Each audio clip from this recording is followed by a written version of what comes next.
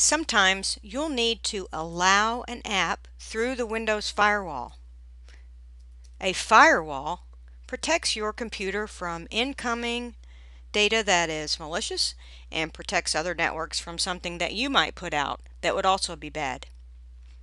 To allow an app or a feature through the Windows Firewall, open the Windows Firewall area of Control Panel, and in the task pane click Allow an app or feature through Windows Firewall.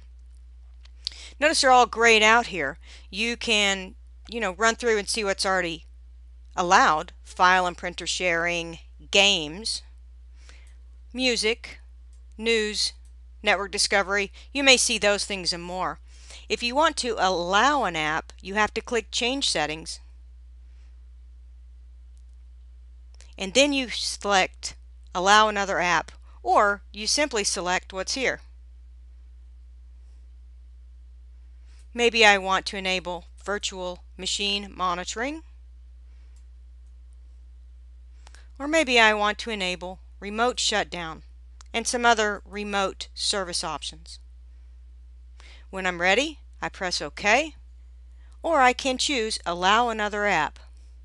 In this case, I find the app I need from a list, or I click Browse to find it.